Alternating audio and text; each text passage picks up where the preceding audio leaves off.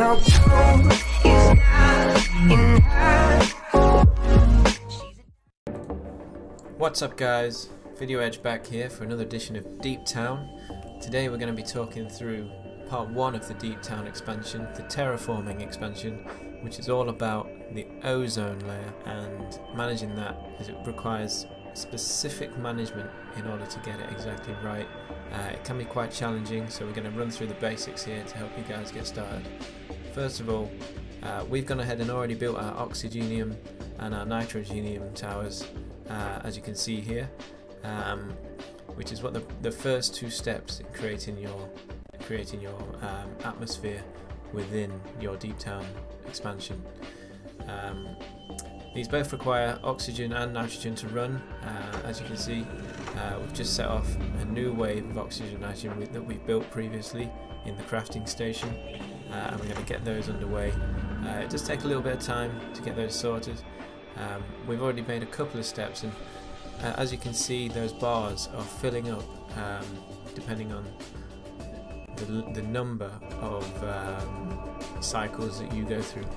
We've already done a few here just to get ahead of ourselves and show you guys what's going on. So you basically repeat this process over a number of days and watch these gradually build up. As you can see, they are slowly filling up this bar, and that little center with the arrows in the middle, that's the perfect place that you want to be. It requires a lot more nitrogen than oxygen, 80% nitrogen to 20% oxygen in order to get the perfect balance. You need to run more nitrogen cycles in order to get this right. So we're going to gradually keep building this up until we hit that sweet spot, and keep running these oxygenium cycles until we get to the final bit. Now with there, we can see we've made it into the perfect atmosphere.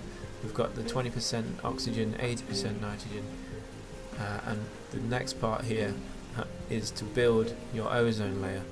Now otherwise your gases will slowly release, and that bar will slow down and gradually dissipate.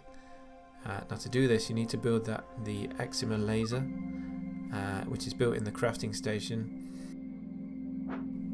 It only takes 30 minutes to build, and once you've built it, you need to go back into your terraforming tab and deploy it on top of your previous towers. It takes 12 hours to build. We're going to skip ahead for the purpose of the video, and once that's built, you can see here it takes Energizer modules in order to run. They are also built in the crafting station. They don't take very long to build, and once you've gone ahead and built them, that will then power that tower. So we're going to go ahead and build a few here, so you can see how this actually works. The thing to note as it's coming up here is the more you use this, the more oxygen that's going to deplete from your atmosphere. So you need to remember, as you are using this, to also run the oxygen tower to keep those levels replenished. And as you can see here, the ozone layer is slowly building up after we've used this tower. And we're going to skip ahead here to show you exactly what happens.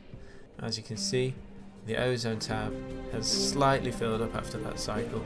However, the oxygen has depleted slightly, so we're not at that sweet spot anymore as we were previously. So we need to run the oxygenium again to refill those oxygen levels, and then you basically repeat this cycle again until you have the ozone layer complete.